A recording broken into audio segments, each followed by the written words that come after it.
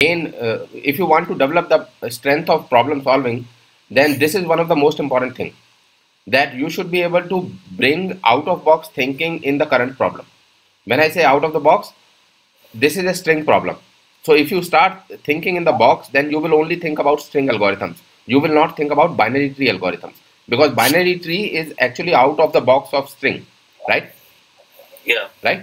So here we are putting an out of the box thinking that, why not apply a tree algorithm, or an algorithm which is there in the tree data structure. Why not apply that algorithm in this particular problem, right?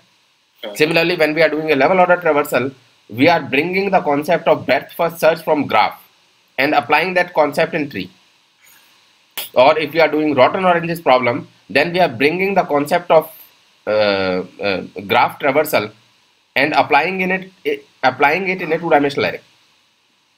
That is very important thing. And if you can get that right, then problem solving will become very, very easy, because there are very limited concepts. It's not that there are infinite concepts.